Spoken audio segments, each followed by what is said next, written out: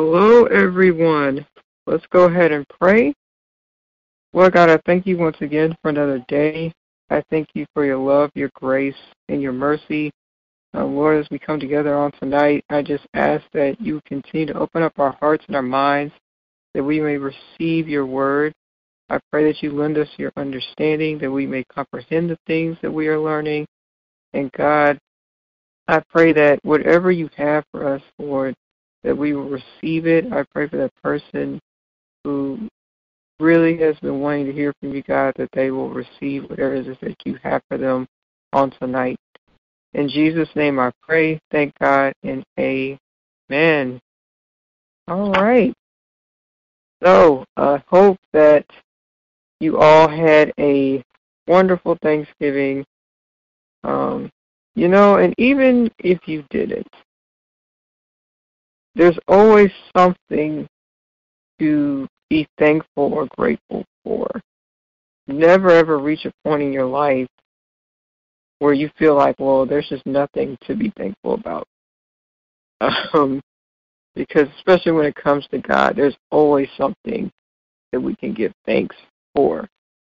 So if you are somebody who maybe you're not close to your family, but you at least have somebody, some loved one in your life, that's enough to give thanks. If you are still here, that's enough to give thanks. Right? So there's always something that we can just give God thanks for. Never forget that. Okay? So, need to do a small recap. It's been a minute. We're still in the book Priority Time, Addicted to God's Word by Chris Conley. And right now, we're going through those personal application. We're going through the steps it takes to build that godly addiction, right? And so we're still on personal application, and we are about to go into the second part of that, right? There was two things about personal application. The first was that personal application is practical. So we went through all of that, right? We need to ask those questions as we are doing our focused thinking, right? We go into the application part of it, and we should be asking ourselves some questions when it comes to applying God's Word, okay? Now we are going into the second part of it, which is personal application is a responsibility and a reward. Technically, part two, I would say, kind of has maybe like 2 or 3 parts kind of broken up into it, but all of it is essential, right? All of it is focusing on why is it our responsibility and how it's a reward, right? So, first thing, we're going to go to James. Sorry. We're going to go to James chapter 4, and we're going to read verse 17. Again, James chapter 4, verse 17. And today, be reading from King James Version. So it reads, Therefore to him that knoweth to do good, and doeth it not, to him it is sin. And that is James chapter 4, verse, right? Let's read that again. Therefore to him that knoweth to do good, and doeth it not, to him it is sin. Now I know there's probably that person out there, I don't get all the doeth and knoweth. Basically saying, you know to do what's right, and you still don't do it, that's sin. Okay? And basically, this is where we're going with about that responsibility part, right? It's not enough to know God's Word, right? We kind of talked about that last time. It's not enough to be a hearer of God's Word. We want to be doers. Because James already told us, right, think it was James 1 and 22. How it talks about how if we are just hearers only and not doers of the word, we end up deceiving our own selves. And we don't want to do that. We want to make sure that we are doers of the word. Okay? So, quote from the book. Once we know what a passage means, talking about scripture, once we know what a passage means, we are responsible and accountable to obey the truth. Again, referencing back to the scripture we just read, James 4 and 17. Okay? And don't, I can't think of it right now. It's always when I want to call the scripture out that I immediately forget. But I will post it in the church's Facebook page, right? But there's a scripture specifically, right? I think it's in Romans where Paul says, ignorance is not an excuse, right? Because God has made himself known to all of us. So you can't say, well, I didn't know. No, you're still going to be punished, right, for not, either you choose to live for him or you don't, right? The thing is, as his children, right, we say we're children of God. We say we're saints, right? We're servants of the Lord. We are held even more so accountable for this word. So you can't be going around talking about, oh, well, no. Timothy says that we're supposed to be worksmen of the word, right? We're supposed to know it. You have to be, and I forgot what the word is in the Greek, but it means something like artisan, right? Where it's like I am a master of the word. Like I know, but remember, we don't only just know it, we do it. So whatever you do know, you are now held accountable to apply it in your life. There's no getting around this. You know how we are. We like to look for loopholes. Oh, well, if I just don't read it. Actually, Timothy said you're supposed to be reading it, studying it. Psalms says I'm supposed to meditate on it day and night. There's no getting around it. That in itself, though, right, shows that there's a problem there if you're constantly trying to find a way to sin without, quote-unquote, sinning. We talked about that in the earlier part of the book, right? If you're finding yourself in a place where you're trying to sin without technically sinning, you've already sinned. So, just stop. So, application, and this is by Conley, application is sowing and reaping. And I believe, right, at least for the ladies, we kind of touched on that in the women's Bible study in Galatians, right? Be not deceived, for God is not mocked, for whatsoever a man soweth, that shall he also reap, right? I think that's Galatians 6 and 7, okay? So it's all about sowing and reaping, okay? So this is a direct quote from the book. If we sow seeds of disobedience, we reap blessings. If we sow seeds of disobedience, we reap consequences. Oh, I'm sorry. I read that wrong. If we sow seeds of obedience, right, now you're going to be blessed and you being disobedient. If we sow seeds of disobedience, we reap blessings. If we sow seeds of disobedience, we reap consequences. There are consequences for everything you do. Again, there's no getting around that. We can look at King Saul for that example, right? There was consequences for him being disobedient to what God told him to do, and then he lied. Like God wasn't there, like he didn't see what he did, right? So again, if I'm a doer, I'm obedient to what God has said because I'm doing what he told me to do. If I hear him but I don't do it,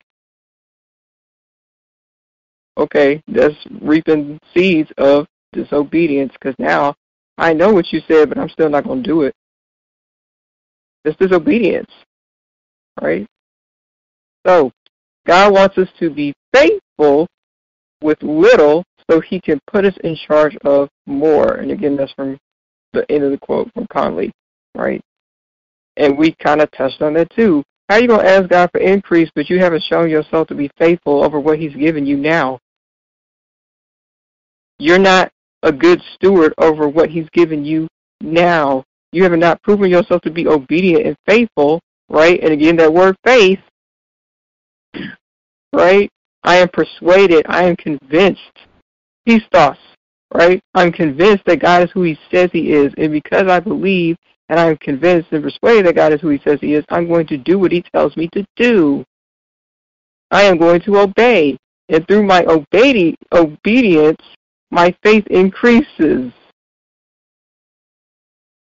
Because I've proven to be faithful. Hint, hint, I've proven to be obedient. Right?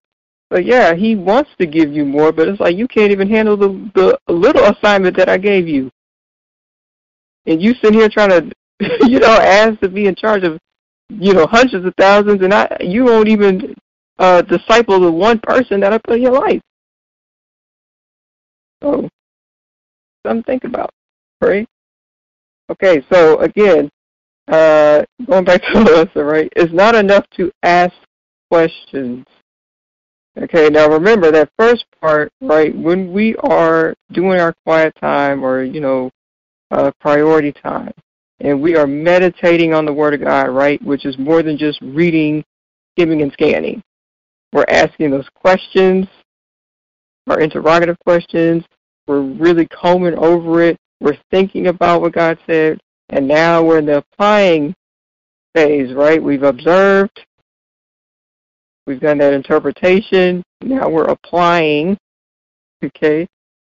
So we ask those questions, right? Why do I need to apply this? Where do I need to apply? When? What? How? And then who do I need to share this with, right? But we have to do more than that, okay? So it's not enough to just ask some questions, right? One thing that Conley says is if we ask better questions, or if we ask a better question, we get a better answer. So again, kind of going back to what I was talking about last time, right? It is not enough. It's really easy to just ask these basic generic questions, right? Or even give a basic generic answer or the answer that you think is a godly response, but it's not what's actually in your heart, right? So we don't want to just ask random questions, just like we don't want to just give random answers. Better question, better answer. And so he gives us some examples of some, a question you should ask versus a question you really shouldn't ask. Okay? And the other thing that he instructs us to do is to make your questions personal. Okay? So, the first part, I'm sorry I skipped over that. The first part to asking a better question is to start with what or how, not why, when, or who. Because remember, personal application. So first thing we want to do is start with what or how. Then the second thing is we want to make it personal. Not they, them, we, right? You, meaning that you. Well, why don't you? No, it should be why don't I? Why should you? Why should I? How could you? How could I? It needs to be personal. Me, I, myself. Okay? And the final thing is focus on action. Okay? So here are some of the examples that he has. Ask, what can I do to grow spiritually? That's a pretty good question, right? Don't ask, Why isn't attending church enough? Not a good question, right? Well, we won't say it's not a good question, but asking what can I do to grow spiritually is a better question, right? Because attending church isn't going to be enough. It's good that you go to church. We talked about that too. It's good that you go to church. It's good that you go to Bible study. It's good that you volunteer your time at the church, XYZ. But if you were not applying, if you were not a doer, you're not going to have any transformation, right? And if you want to see real transformation in your life, you're going to do a little bit more. You're going to have to be in your word a little bit more. You're going to have to dig a little more, right? So ask, what can I do to grow spiritually, and not why isn't attending church enough? Another example of a good question, a better question, what can I do to develop myself? Not, when are they going to train me? Nope. Remember, personal application. This is your personal responsibility to know your word, do your word, spend time with the Lord, build on your relationship, right? Yes, like I said, going to church is good. That's a start. Going to Bible study is also good. But after church, at the Bible study, I still had to go spend time with the Lord, because how am I pour into somebody and I'm empty? How can I teach something that I have not taken time to study and understand for myself? How am I tell somebody to apply something I'm not applying in my own life? Right? So, what can I do to develop myself is a better question than where are they going to train me? Take some responsibility and accountability for your salvation. Okay? And the last one, a better question, how can I develop a healthy lifestyle? And not, why does cheesecake taste so good? Right? This you're kind of, I would say on that last one again, it's kind of like the second one. You're shirking, you're kind of trying to pass off accountability. You're not holding yourself accountable for lack of self-control, for lack of discipline, right? Like, man, well, I remember when I had issues with lust. I still do, but it was real bad.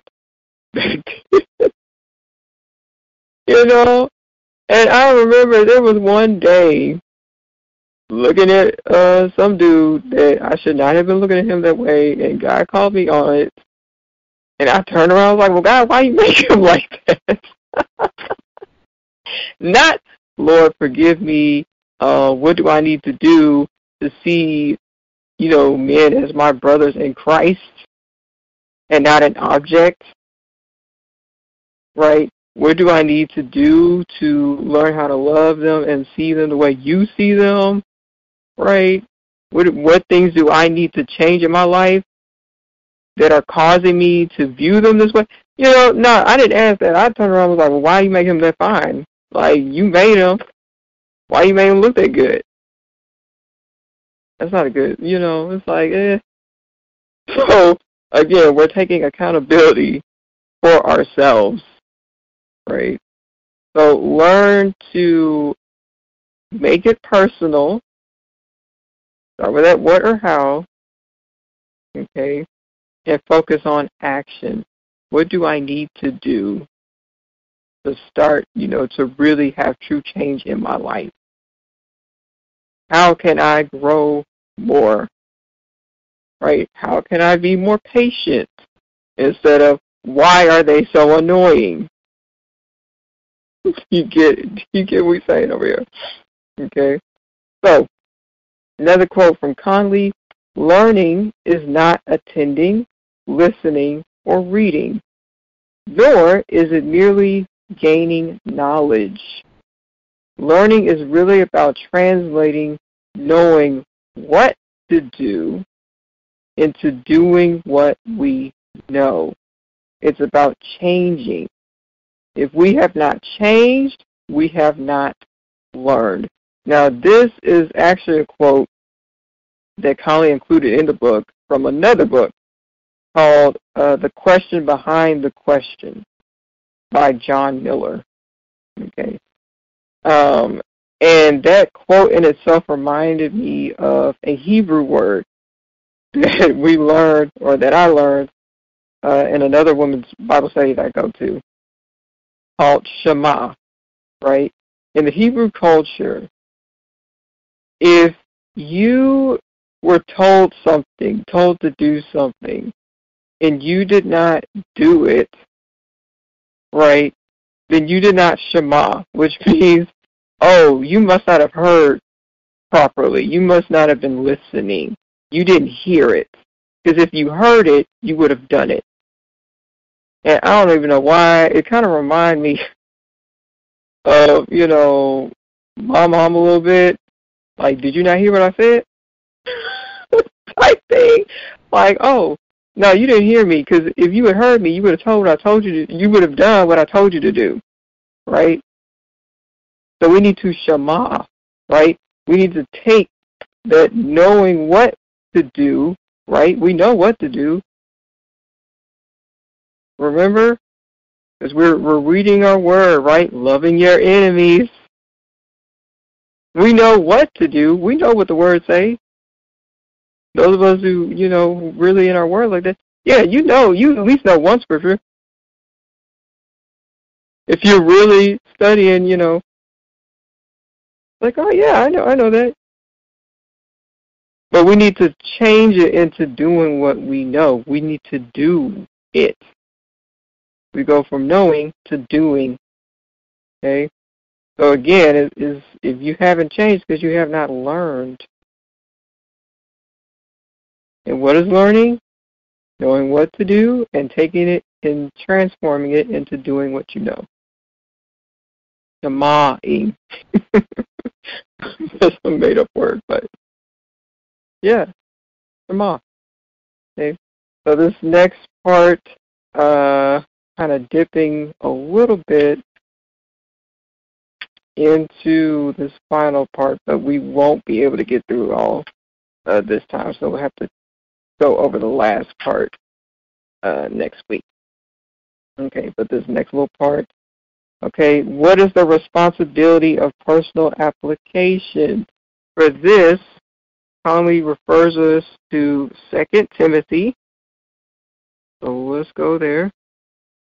2 Timothy chapter 3, verses 16 through 17. Okay. And again, I'll be reading from King James.